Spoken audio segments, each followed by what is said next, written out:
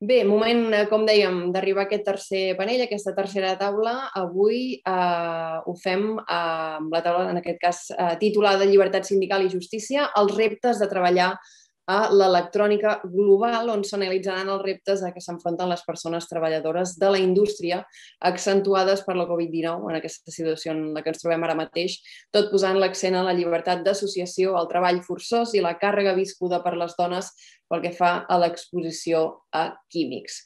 Ho moderarà Dina Septi, ara mateix establerta a Indonèsia. Dina és actualment la coordinadora regional de Good Electronics, un dels principals col·laboradors d'aquesta 6a edició del Mobile Social Congress. La Dina ha treballat al Centre de Recursos Laborals de Sedan a Indonèsia i a aquesta mateixa hora ja dono la paraula perquè pugui presentar ponents i moderar aquesta tercera, que és la tercera d'aquesta primera jornada d'avui.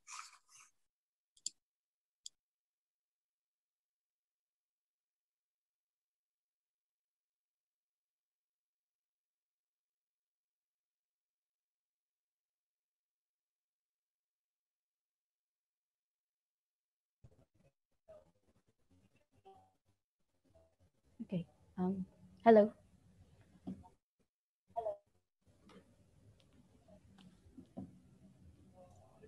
Hello, Dina. Welcome. Thank you. I'm sorry I couldn't hear the English translation, so I was a little bit shocked. Hello. Shall we start now? Can I start now? Yeah, of course. Okay. Thank you. Thank you. Hello, everyone. Good morning, good afternoon, or good evening, wherever you are. My name is Dina Septi. I will be the moderator for this session, and I welcome you all. Maybe you've already been here before me, or we were just everyone who just got arrived here, and this is the day 1 of the Mobile Social Congress. And in this session, we will be discussing the freedom of association and justice, the challenges in the global electronic industry. There will be 4 speakers in the session. First, there will be Jeroen Merk from University of Edinburgh and Fahmi Panimbang from LIPS, Indonesia. Sorry. And then second, there will be Heather White, a documentary filmmaker, research consultant, and also Olaf Bjornsson from Sweatwatch. We will have 1 hour. Is everyone here all?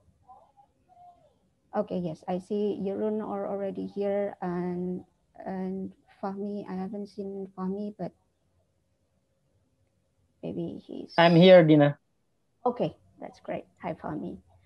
Okay, so just like I said before, we have 1 hour, and I will give sign if the time will run out for every one of you.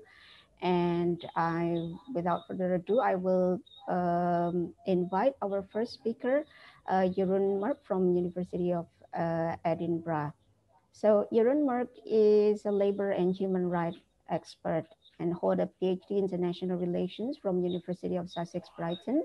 His research interests lie at the crossroads of international relations, political economy, social movement, and the governance institutions of global industrial relations. He has published on these topics in peer-reviewed journals and academic books. And I will also introduce Fahmi as well before. So Jeroen will present, and then followed by Fahmi afterward. And now Fahmi was with the Asian Monitor Research Center, Hong Kong, and coordinated the Asian TNC Monitoring Network. He also coordinated regional research to support the struggle of Samsung workers across Asia. And Jeroen has just finished his research in Indonesia on freedom of association in the electronic industry. And would you like to share your screen now, Jeroen, or maybe later? And you have 15 minutes, Jeroen. Afterward, Fahmi will follow your presentation, and I will tell you when the time is almost run up. I will just interrupt your presentation later. Okay, the time is yours, Jeroen. Yes, thank you, Dina. Thank you for the organizers as well. I have to share my screen. See.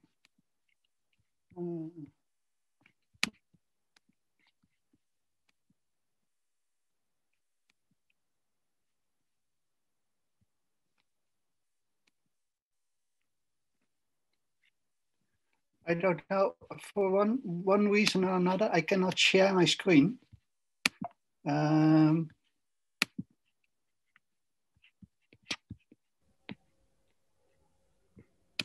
Just so maybe I should just go ahead without my PowerPoint.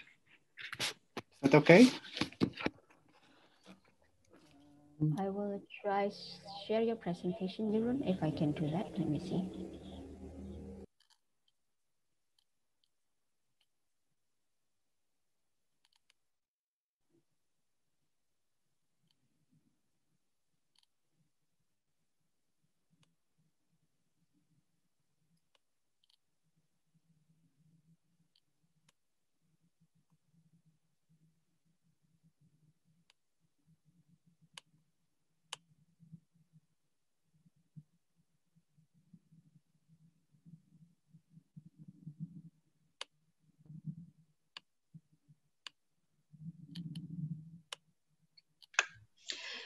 Jeroen, we will try to share our screen so that you can see your slides, okay? Okay, yeah.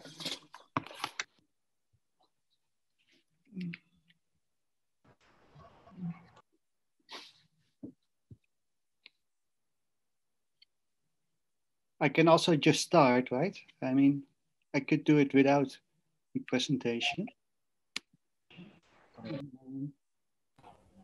Yes, I think so. All right, let me see. So I did a little research together with Hari Nugroho on freedom of association in the electronics industry in Indonesia. This was part of the Make ICT Fair project. Sorry, this is my presentation showing now. Sorry. sorry for that. They're all in the same folder.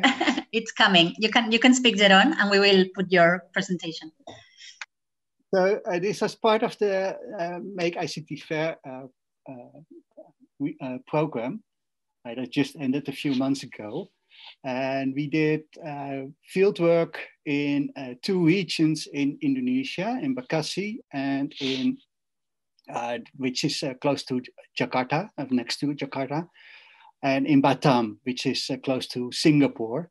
And both are very important electronic industry hubs areas. Let me see. So the research was part of a bigger research on freedom of association in the electronics industry.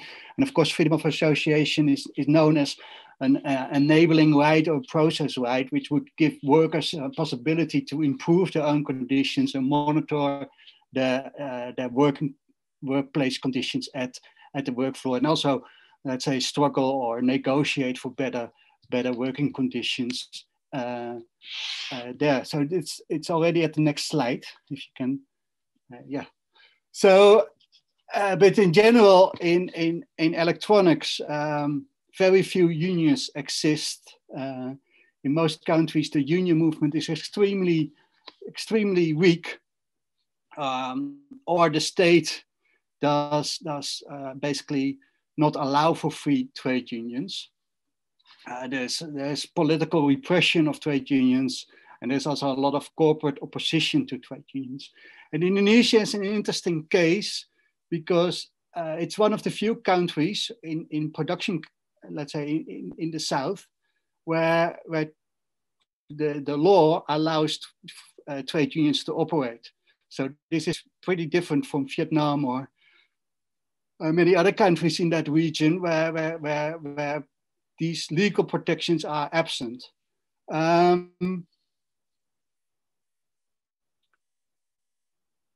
Okay. Can you go to the next slide, please? So we did research in Indonesia over the last year which was partly interrupted by COVID-19. So we had to end our survey in Batam at the time, because that was in March 2019, 2020, I'm sorry. But we did our research in Bekasi, and we had 4 different factories with different positions in the supply chain. So a number of tier 1 factories that directly supply or as the mother company or a brand, and we had tier 2 companies which are lower in the supply chain, and a tier 3 company, which is basically a component supplier for one of the tier 1 factories. And we did a survey of 200 people through a snowballing process, and we worked with local unions to get access to the workers. And we also did a number of in-depth interviews with trade union leaders and NGO representatives, activists, academics, ILO people, etc. Next slide, please.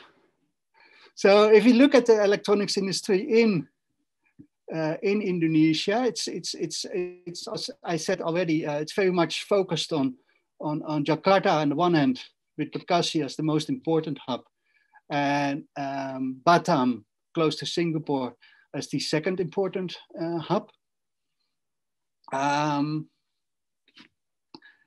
It's basically, Indonesia was quite late with attracting the electronics industry. So it was until the mid 1980s, it was basically focused on the domestic market.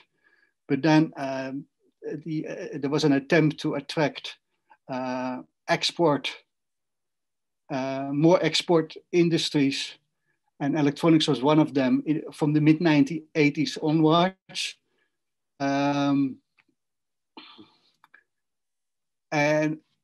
But still, if we and they focused on the labor-intensive consumer electronics and also electronic components. So Indonesia is pretty small if you compare it to other countries in the region. So there are about 360 manufacturers, and about 260,000 workers are active in the industry.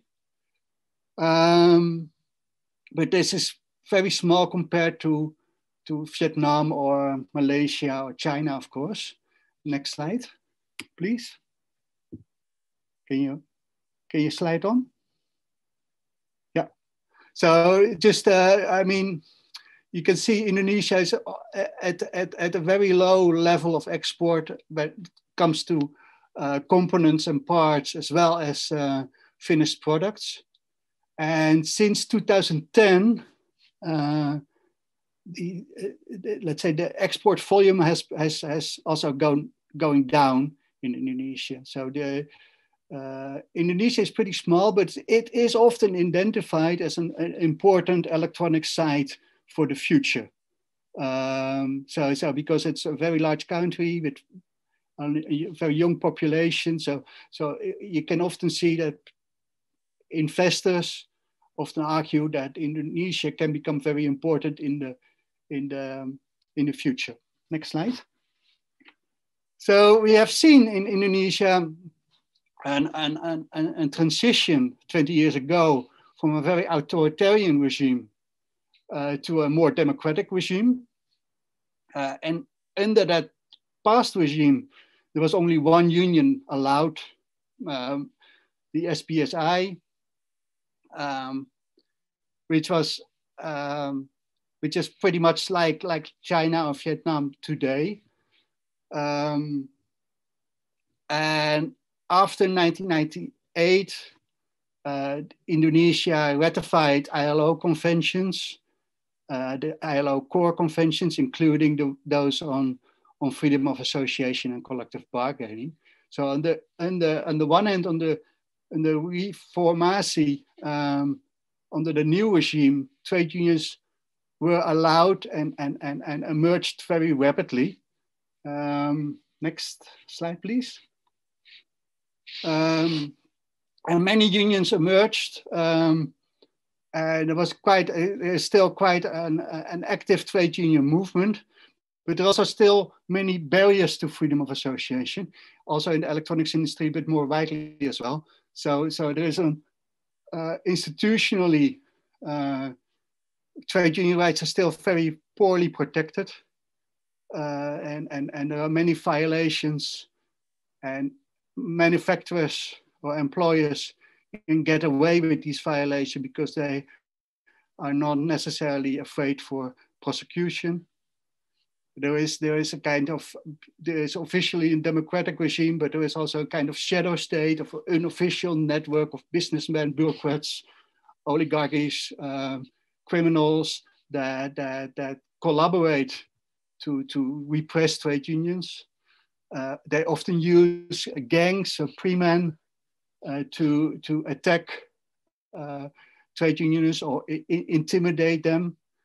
And then there is the role of the old union that still plays an important role in segments of the trade union movement, and it's not necessarily working on behalf of workers. So there's still the old traditional trade union that can be a huge barrier for sincere unions to operate well within factories, and employers often collaborate with these legacy unions to keep other unions out of the factory. And next slide, please. So we have seen there is a huge trade union growth in Indonesia since the fall of Suharto. Still, only 2.5% of Indonesians are part of the trade union. In electronics in the industrial area, it's a bit higher, 70%. And within electronics, it's probably even even higher, because electronics is, as said before, concentrated in Bekasi and Batam. And here, trade unions are very active. The metal union is very active, and many more factories are unionized. So I don't have precise figures, but it would probably be over 50% of factories that has been unionized in these areas. So in Batam, for example, the metal union has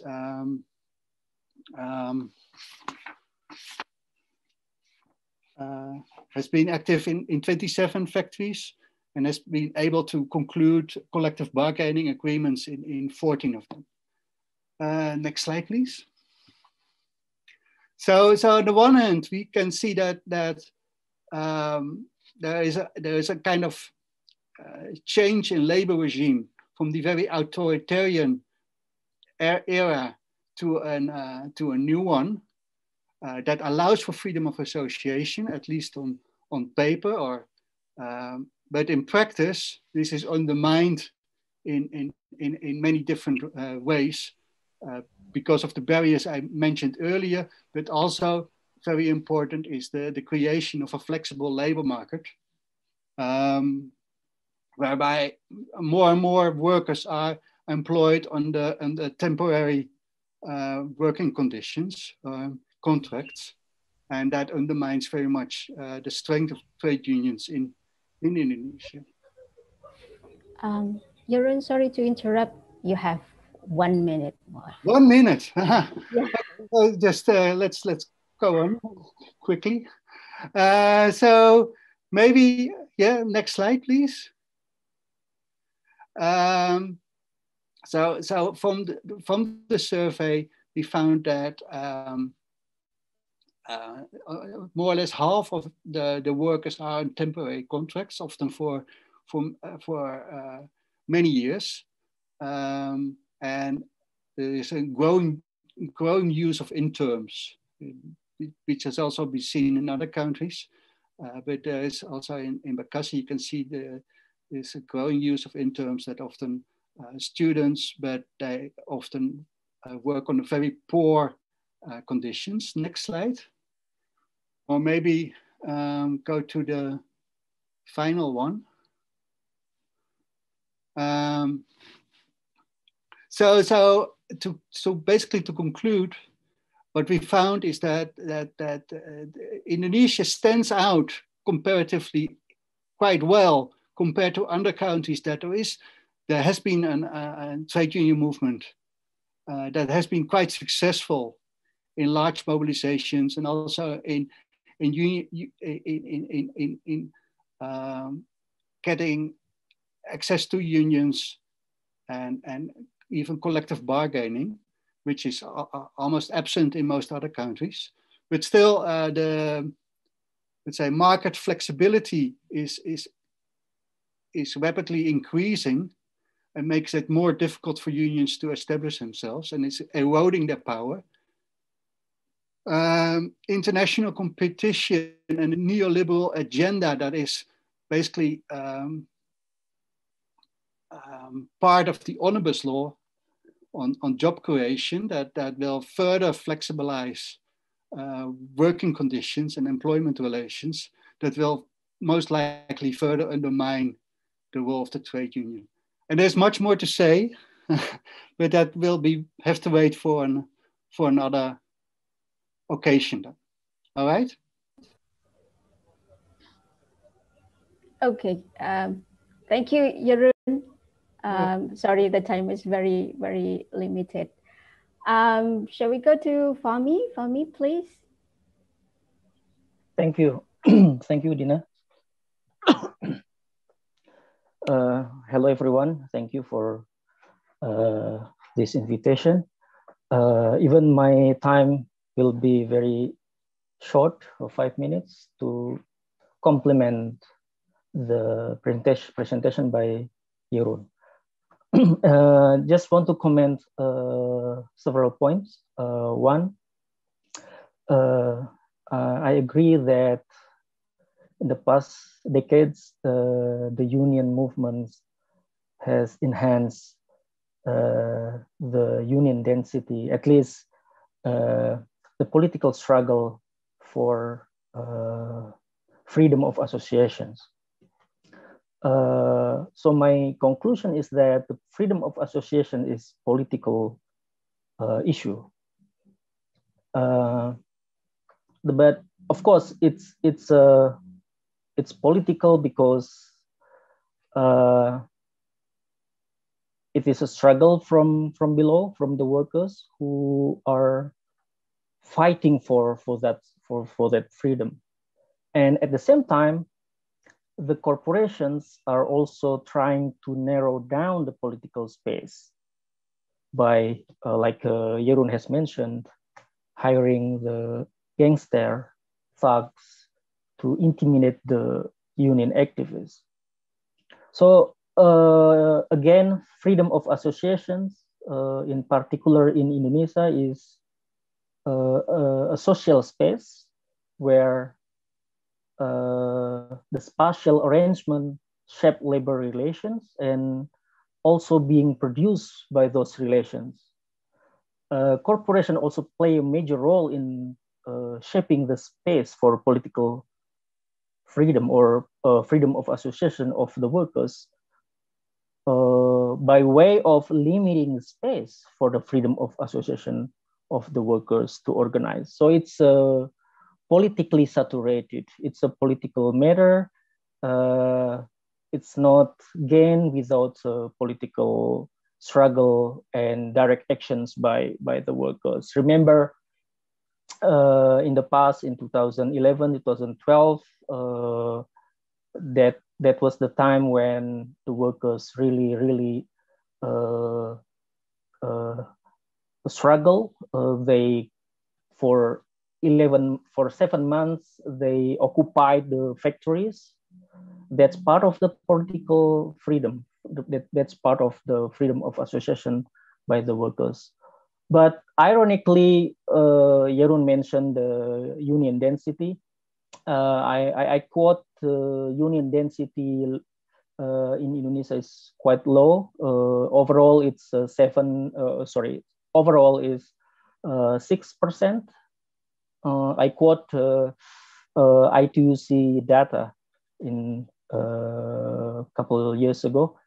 So I believe this hasn't gone up, like Jeroen mentioned, 12. But of course, data is different from one institution to another, but it's still very, very low.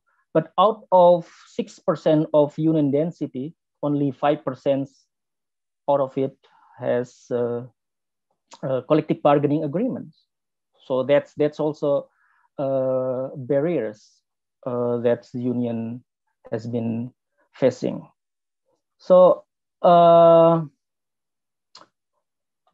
would better update about the situation in a couple of days ago, following the May Day rally, May Day struggle, May Day movements.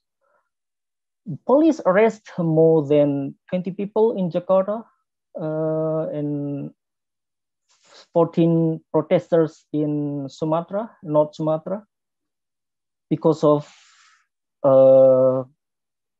they are trying to articulate their political freedom. They are trying to fight. They're trying to speak up against injustice, against union busting. So union busting, ironically, it's also part of union's major agenda in order to fight for their freedom of association. So, again, I would conclude with reflections that freedom of associations is political matter. Sometimes it is difficult to articulate, political expressions on the streets by the workers. Sometimes it's easy, but many times it's also difficult. Like a couple of days ago, when a number of workers tried to protest against the policies, against the corporations who are violating labor rights. So it's indeed a political matter, political issue. So it is part of political struggle of unions. I would end there. Hope we can discuss further later. Thank you. Thank you, Fahmi and Jeroen. We will go to our next speaker before we have a discussion and maybe have some questions. And for all participants, you can, if there's any question, you can type down in the chat box, and I will deliver the questions to the speakers. Okay, I'm inviting our second speaker. She's Heather White. Heather White is a documentary filmmaker and also research consultant with 20 years of experience in international advocacy on labor and human rights issues. Her documentary film, Complicit, co-directed with Lin Zhang, won 9 international festival awards. Heather is the founder of Verite, a global non-profit organization monitoring factories in 60 countries. Heather will discuss the Uyghur forced labor in the electronic supply chain and beyond.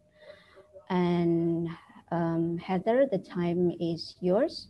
You have 15 minutes. I will let you know when the time is almost up. Okay, thank you, Dina. And thank you, Jeroen and Fahmi, for a very interesting description of what's happening in Indonesia with respect to freedom of association.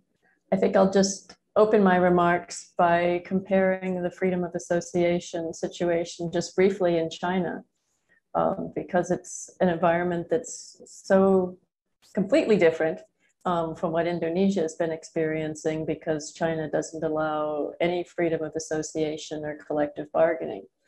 But that has not stopped global corporations from choosing to do business there for the last 25 years plus, despite the fact that their codes of conduct, most of which are now based on the core conventions of the International Labor organization in Geneva, those codes of conduct, almost all of them state that they support freedom of association, that they want to work in countries and with suppliers who respect freedom of association, yet that's not the case in China. And the situation there has not been evolving and getting better, as the previous presentation pointed out, but there have been significant improvements over the last several years. In fact, China's been experiencing a major crackdown on labor activists, on civil society in general, on NGOs,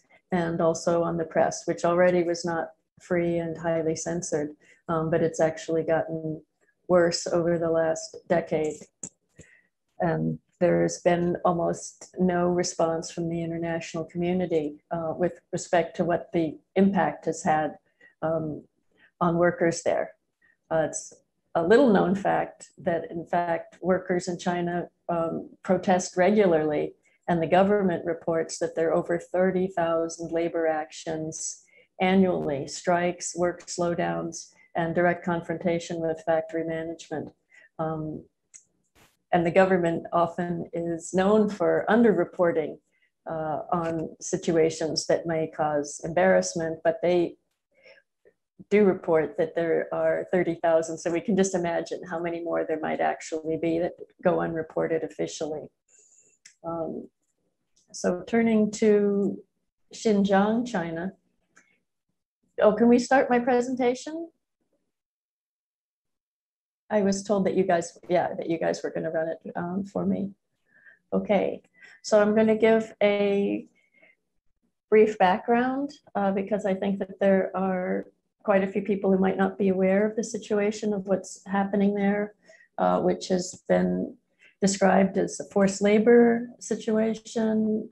Modern slavery has been used as a designation recently.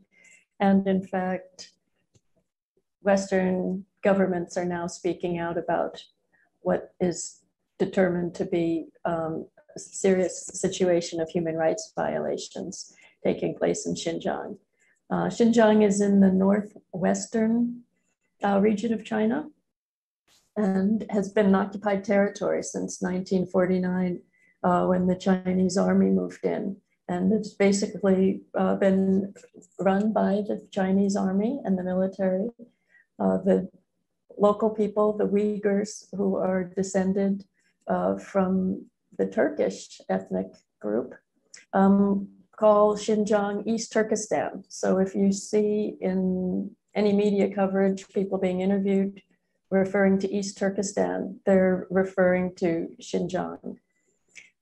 Ethnic tensions have been on the rise there, which is one of the reasons for the government crackdown, which began more aggressively in 2009, but actually goes back to 2005 when there were a number of incidents, which led the Chinese government to describe an independence movement as Islamic terrorism. And because of what was happening around the world with concerns around jihadism and the rise of ISIS, most governments decided that they were going to look away and not criticize China for a crackdown on what they said was an internal domestic matter that was connected to a wider Islamic rise of extremism, which has actually been very unhelpful in terms of how difficult it's been for human rights advocates of China to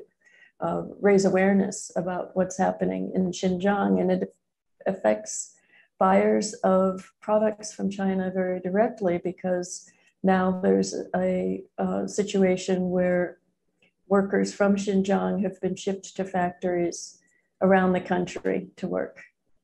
We could go to the next slide.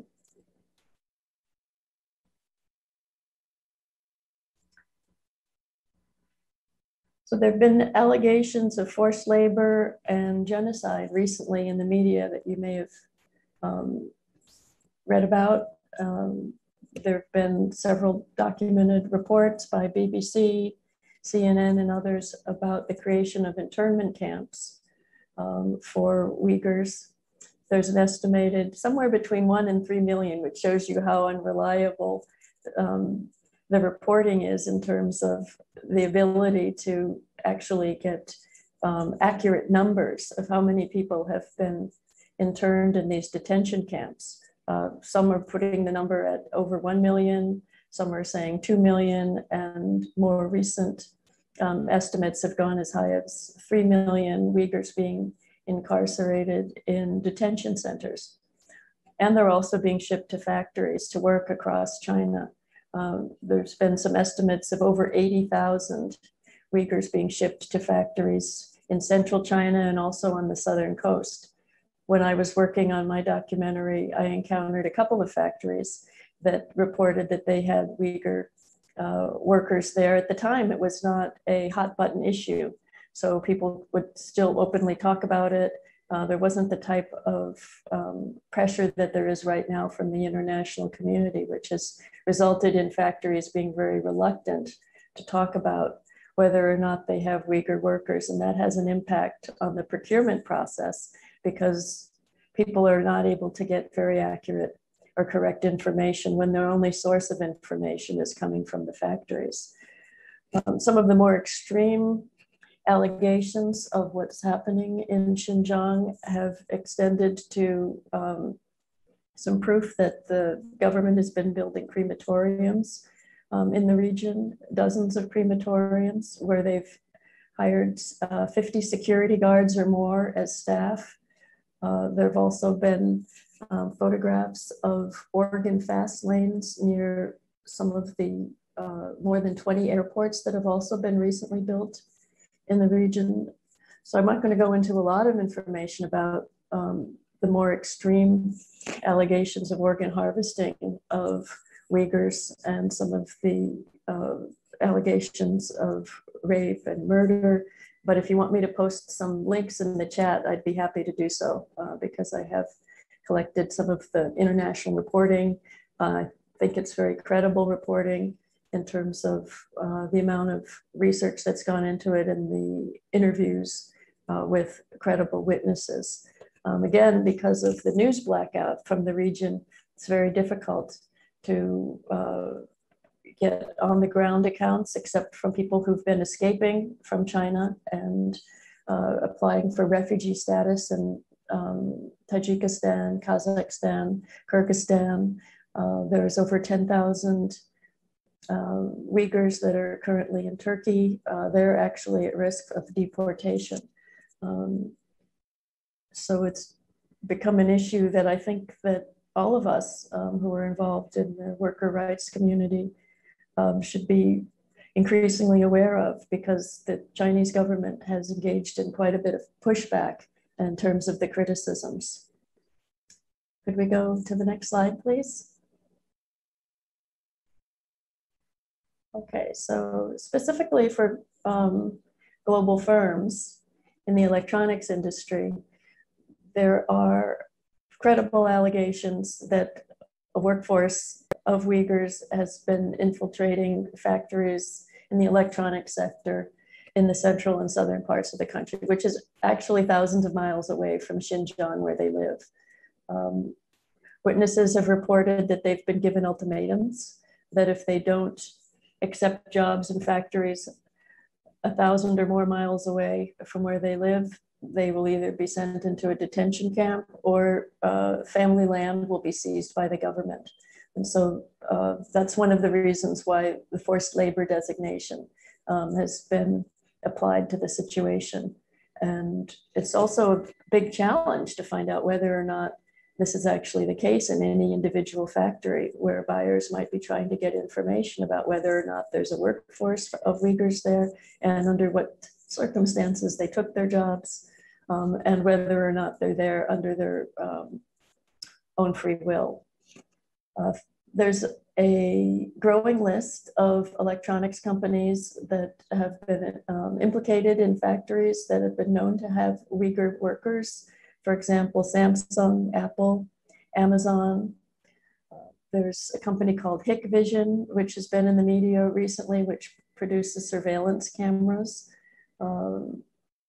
public buyers hopefully will engage directly with these brands with respect to what's happening in their suppliers in China, with respect to a Uyghur workforce. There's been an effort by literally hundreds of NGOs to engage with companies that have been identified with Uyghur labor in their workforces, and there's been very little response from the brands. Many of them have not replied to letters asking for specific information. There's a company called O-Film, which has been in the media as a major supplier of lenses for Apple, who also mentioned that their customers include Lenovo and Samsung, Dell, HP, LG, and Huawei, which is a Chinese company. But O-Film is one of the few suppliers that's been widely identified with Uyghur labor, just because of the challenges for journalists. Journalists, if they try to do the research, they're being monitored, they're being followed, they're being threatened. The situation has gotten very difficult to try to get information out about this, but 5 suppliers of Apple have been identified, and efforts by NGOs to engage with Apple on the issue have been largely unsuccessful. Apple is kind of the major company that advocates try to engage with in terms of their China supply chain, because they use China almost exclusively for production of the iPhone and the iPad. Almost 100% of the production is in China, which is actually not the case for Samsung, Dell, Microsoft, and others, because as Uren's recent chart showed, those companies are actually spread out across Southeast Asia and have significant presence in other countries in Southeast Asia, whereas Apple is largely, the majority of their suppliers are in China. So for those thinking of engaging with brands on this issue, I think Apple stands out probably as the largest one to be challenging on the topic.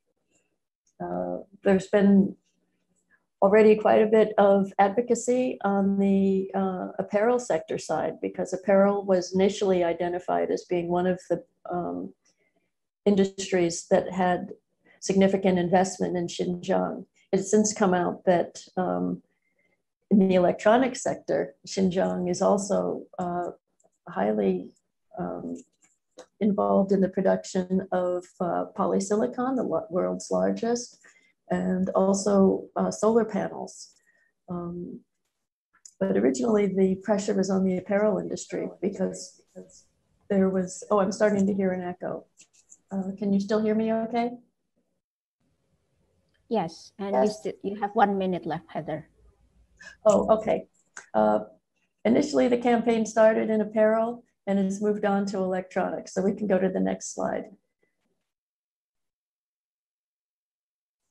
All right, one of the challenges for brands has been when they try to engage on this issue, if the Chinese government hears about it, they get targeted in the Chinese media and are designated as bad brands that are worthy of boycotts. There have even been celebrities, rock stars and actors that have been hired to speak out against those brands on social media. H&M is one, Nike, The Gap, there have been several. And those campaigns you can read about online. But that's having a quelling effect actually on brands that want to speak out in terms of the modern slavery and the forced labor designations. They're even removing the language from their websites, because as the information is shared on social media across China just from their websites, then they've become the targets for criticism. Okay, we could go to the next slide. All right, so I'm here basically providing some of the headlines that have appeared in the global media recently. But basically, the onus is upon the factories. And I hope that the buyers will be using language in their communication with the factories that they need to provide credible evidence that there is no Uyghur labor or forced labor in their factories, not are you using Uyghur labor in your factories, because the answer is going to be no. Nobody is going to say that they are anymore. So basically, I think that the pressure needs to be on the brands in the sense of they need to provide proof and evidence that there is not forced labor, there is not modern slavery, and whether or not there is a Uyghur workforce in their factories, the likelihood that they will admit to it is relatively low. So the assumption should be at this point that yes, there is, and what are they doing about it? Otherwise, there have been calls for exit, there have been calls for buyers to, in writing, assert that they're going to be reducing the amount of their purchases from their Chinese suppliers until they can provide credible evidence. And this has been taken up by more than 200 organizations worldwide now, as well as Western governments. And I'll stop there. I can put some more information in the chat if people would like some links. Thank you. Thank you, Heather. That was quite shocking how the situation of Uyghur labor in Xinjiang. And we have very limited time, so I will just invite our next speaker. He is Olof Björnsson from Swedwatch. Olof is a human rights researcher and project manager at Swedwatch, an NGO based in Stockholm. His research mainly relates to migrant workers' rights in the Gulf region, factory workers' exposure to hazardous chemicals in the Philippines, and corporate responsibility in conflict zones. Olof will present Swedwatch's latest research in the Philippines on how women workers in ICT supply chains are affected by the chemicals they used in the production. The time is yours, Olof, and you have 15 minutes. Thank you. Can you hear me okay? Yes. All right, I will try to share my screen.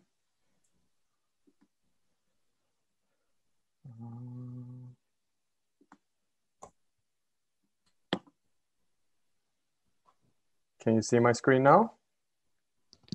Yes. Yes. Okay, so my name is Olof Björnsson, and I am a human rights researcher at Swedwatch. Swedwatch is a Stockholm-based NGO, and we investigate how human rights and the environment are affected by corporate activities. And we work across all sectors and all continents, basically, but we specialize in particularly dangerous contexts where the risk of human rights abuse is higher. Sorry, the research I will talk about today was funded partly by the European Union through the Make ICT Fair project. So this most recent research concerned women who are exposed to hazardous chemicals when they manufacture electronic components. I don't have a lot of time, as you heard, but I hope to talk both about the pretty horrible health consequences that these chemicals have on the women, and as well about the specific context of the Philippines, and try to explain a little bit how the issue of chemicals is related to the issue of human rights. I've worked with this issue since 2019, and this research has resulted in 2 publications. The first is a report where I interviewed workers in the ICT sector in the Philippines about their working conditions and their health. And the second is what we call a research briefing, where I asked 5 major tech brands that source components from the Philippines what they're doing to address these issues. I will talk more about all this later.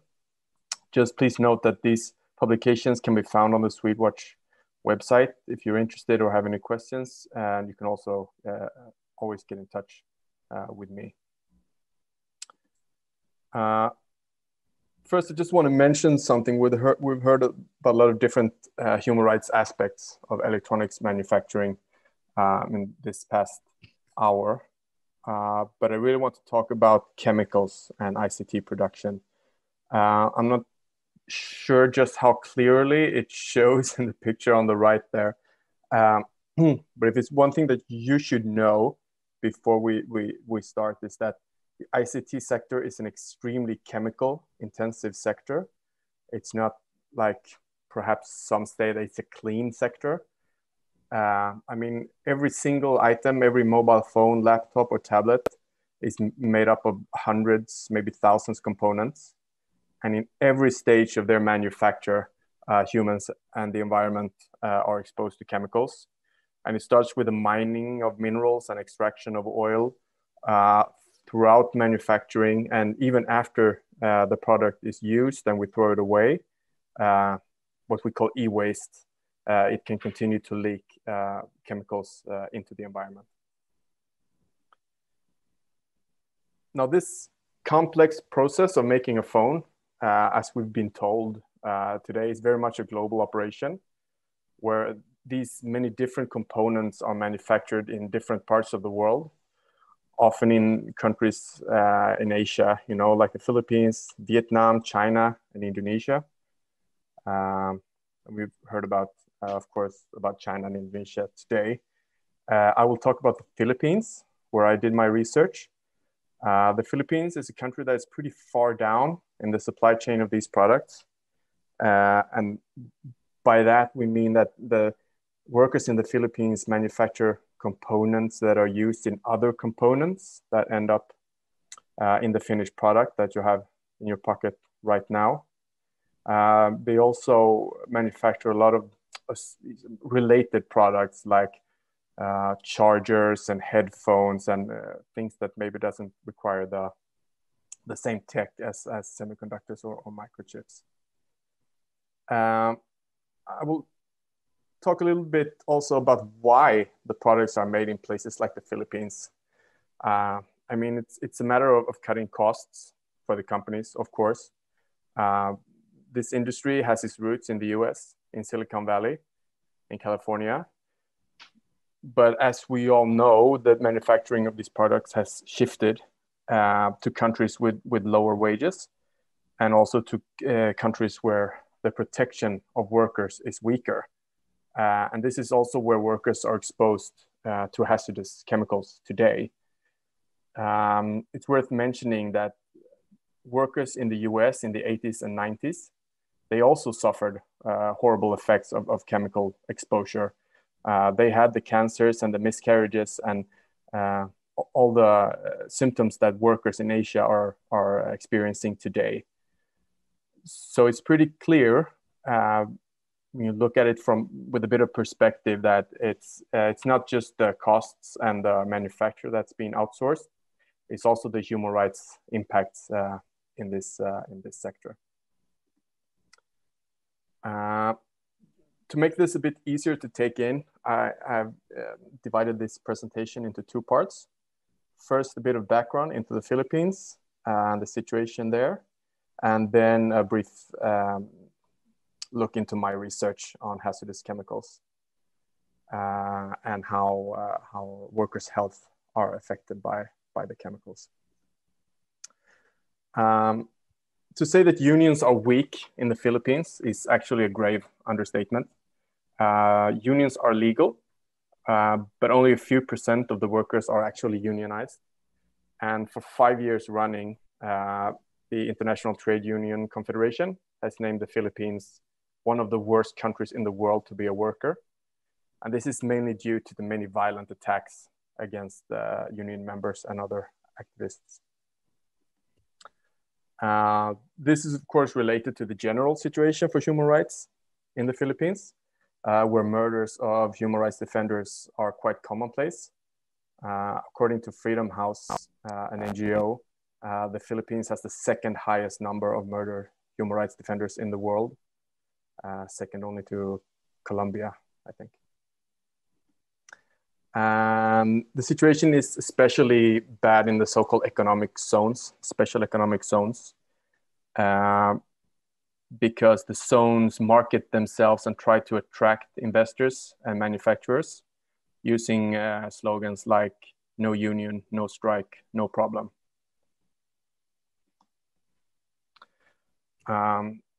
So what does ITUC really mean when they call the Philippines a context of extreme state violence and suppression of civil liberties?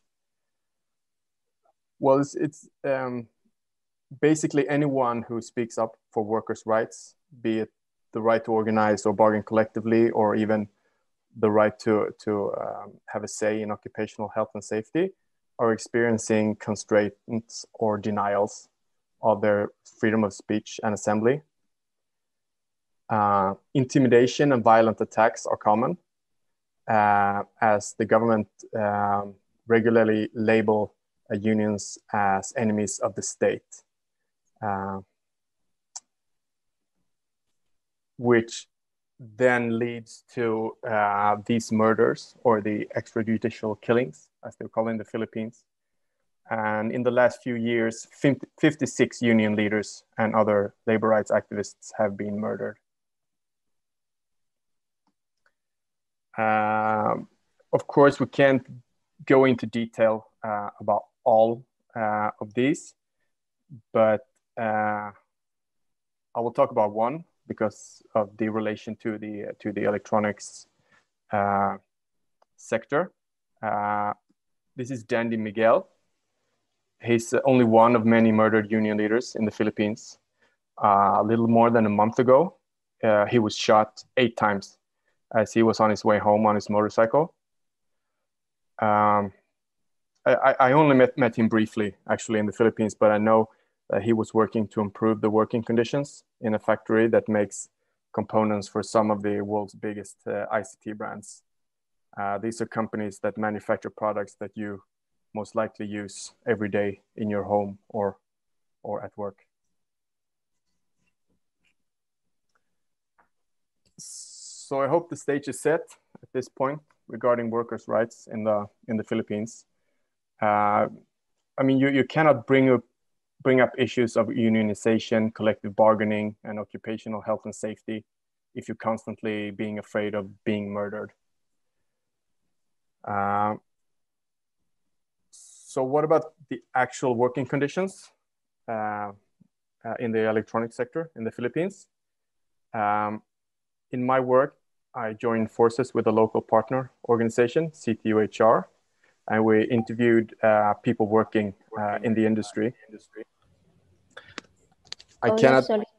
Yep. You have 5 minutes left. Yep.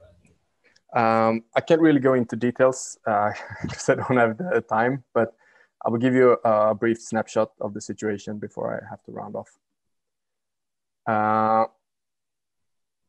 The women I interviewed, because they're mostly women, work 12-hour shifts, 6 days a week, manufacturing components and products for some of the world's major ICT brands. They were exposed to many hazardous chemicals without training and proper information, without the ventilation, and without protective equipment. They say that talking about the chemicals with their manager is not possible, and anyone who raised the question of worker safety risks losing their job. All interviewees stated that in their factories, workers are exposed to DCM, toluene, and lead. I don't expect you to know in detail about these substances, but suffice to say, there are 3 very hazardous substances, and you can learn more about them if you look into my research. Workers said that they experienced dizziness, headaches, chest pains, muscle spasms, and a compromised immune system. These women suffer from irregular periods, myoma, and difficulties conceiving. They are experiencing miscarriages and stillbirths.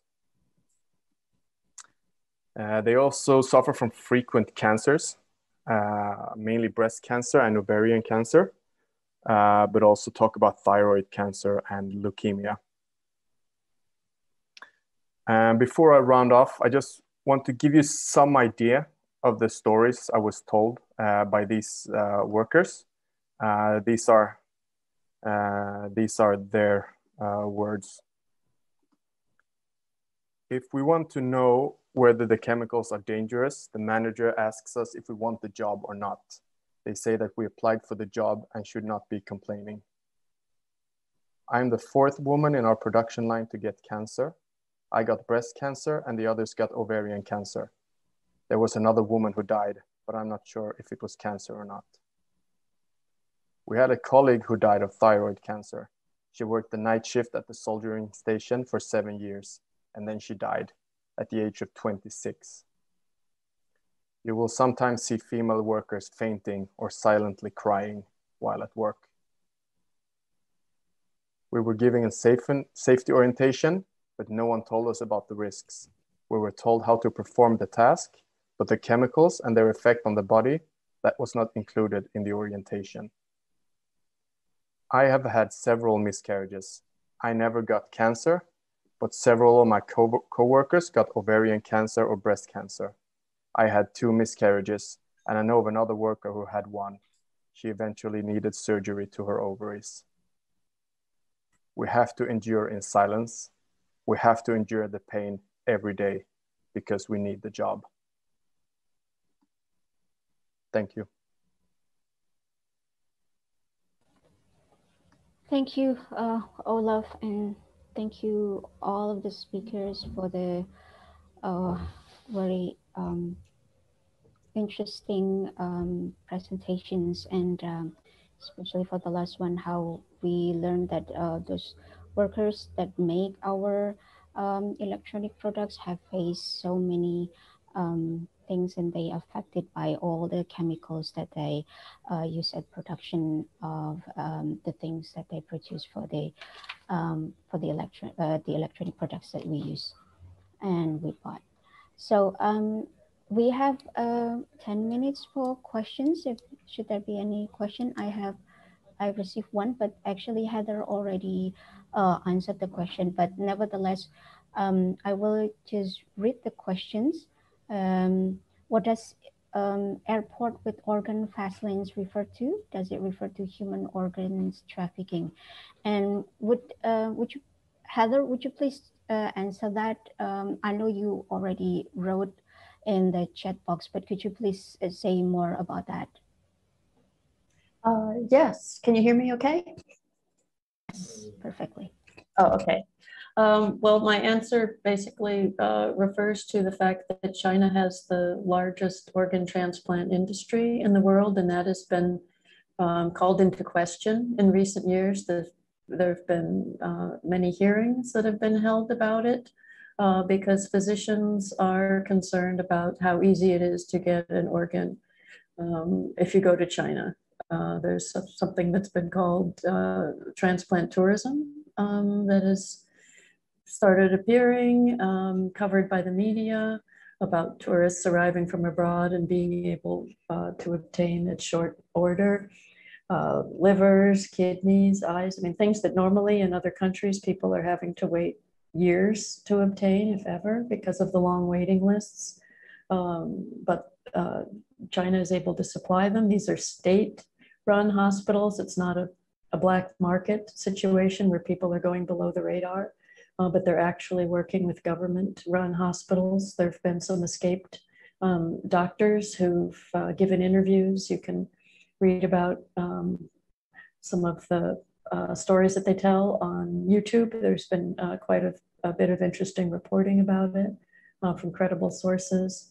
And the allegations are that Uyghurs are being used in these forced organ harvesting surgeries, which is why some critics are saying they've built so many new airports, why there are crematoriums that are being built very close to these airports and detention centers, and the organ fast lanes are to be able to get organs onto airplanes and shipped around the country where these various hospitals are. It's a really horrifying possibility, but I think it's really important for people to be aware of what's happening because the term genocide is now being used, and it's really important for us as consumers not to be financing it because we're buying products that are being sold to us by these factories that global brands are continuing to produce. They're not answering questions about it.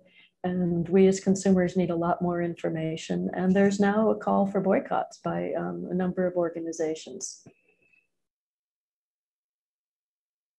Okay, thank you, Heather. And let's make I make note that about the campaign and also the boycott for the products. And there's no more question. It's all of send the link for the report on hazardous chemicals in the chat box. Anybody who are interested in reading the report could go to the link. And I have a question for Jeroen and also Fahmi, as I'm also based in Indonesia, but I have a general question under this COVID-19 pandemic, and this would pose more barrier, I think, to the freedom of association. As Fahmi just said that last May Day in Jakarta, under the charge of breaching the no gathering rules in Indonesia. In Jakarta, there were the mass and the protesters, the demonstrators were not allowed to, were just arrested, and then that's one of the pretexts of the worsening of freedom of association under this COVID-19. What can you say about this, and what are the possibilities, or maybe what are the chances for the labor movement and also CSO to further and to come up with a new strategy of organizing as the under this COVID-19 with the current situation?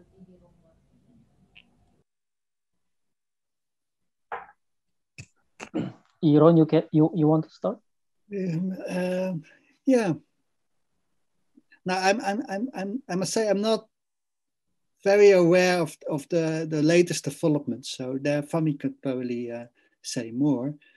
I think we did ask a few questions in the survey on the impact of COVID-19,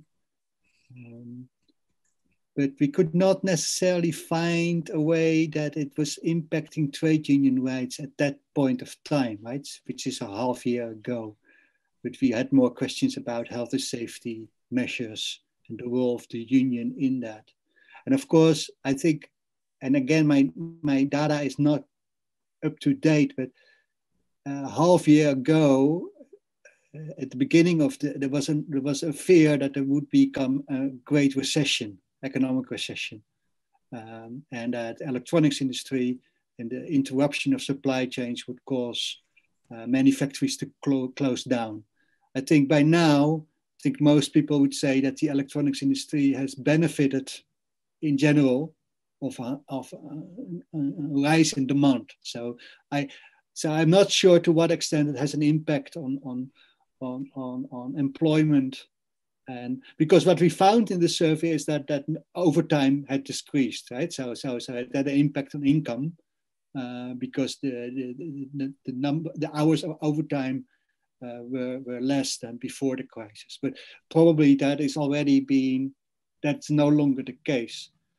Of course, what I said, maybe Fahmi could say more about the Indonesian context today. But of course, we see in many countries, a misuse of COVID-19 measures to repress trade unions and to stop organizers and to stop demonstrations. So it's a general trend. Especially in India, we have seen this, but also in other countries. But again, I don't know, but Fahmi could probably come in now and say something about the current situation in Indonesia. Yeah, the workers in general, including in electronics, try to express their aspirations, political aspirations on the street again, because they are missing the street as a real political ground for expressing the aspirations. Certainly, during the COVID pandemic, majority of the workers and the unions have been using online platform for their education, for their meetings, for their gathering on union matters. But May Day is very, very special. May Day or Labor Day in Indonesia is just, recognized as a public holiday, recognized as International Labor Day, just in 2012, if I'm not mistaken.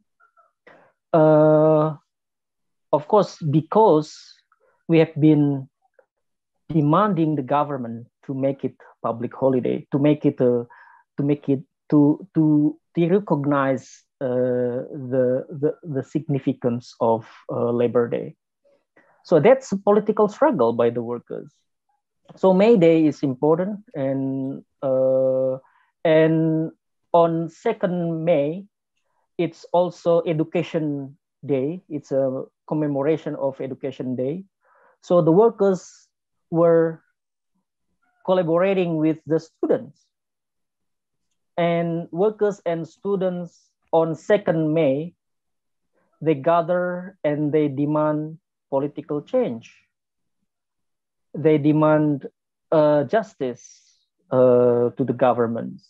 And in the afternoon of the 2nd May, they were arrested, and in many places it was violence by the police, and of course using the reasons that it's COVID prevention measures. But the workers have the arguments.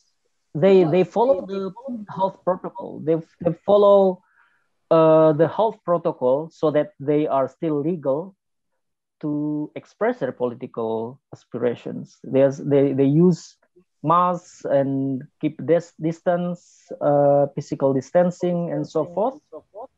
And this is to show to the government, to the public, that we are not violating any rules. But certainly this is not easy to convince the states and the governments. And of course, during this is also special because this is in Indonesia is a majority Muslim people approaching in celebrating Idul Fitri, and many unions and many workers, they are not receiving annual bonus, which is as stipulated by the law. So this is part of the struggle that workers are trying to demand the governments to fulfill. So basically, this is a difficult. Again, this is political issue. Last points I want to say is that freedom of association is somehow useless, because since the number of informal or irregular or outsourced or daily workers are increasing, and they are discouraged to join the union. So this is also another challenge and another barrier for us to fight for. Thank you. Thank you for me. And that your last statement would also be make difficult for workers to voice and to speak about the chemicals and also the impact of chemicals that they having in their body, including for what happened, including what Olaf just said and presented in the Philippines. I think that's also very similar what happened in the Philippines, also in Indonesia and other production countries. And with that, I'm closing this session. I would like to say thank you so much to Jeroen, Fahmi, Heather, and also Olaf for the presentations. And with this, I close the session. Thank you so much. Have a good day. and go back to Georgiana. Yeah, Georgina, thank you. Thank you, Dina. I want to thank you all the participants for this last panel. Jaren Merck, Fagmi Peinbach, Heather White, Olof Björnsson, and of course, Dina Septi from Indonesia. Bé, doncs posem punt i final a aquesta taula d'avui, certament molt impactant, amb tots els testimonis que ens han acompanyat durant aquesta última hora. I també, fent un seguiment a aquesta última taula, saludar els alumnes i professors del Centre de Formació d'Adults Rius i Taulet de l'Institut Lluís Vives i de l'Institut La Guineueta, que ens estan seguint, com dèiem, aquesta última taula d'avui. I a aquesta hora hem arribat ja a la cloenda d'aquesta primera jornada. Moltes gràcies a totes i a tots. Abans d'acabar, sí que vull agrair a Setem i a tot l'equip, que això sí que no ho he dit a l'inici, per haver comptat i confiat en mi per aquesta primera jornada. Esperem que us hagi agradat. Ha estat molt intensa, molt enriquidora.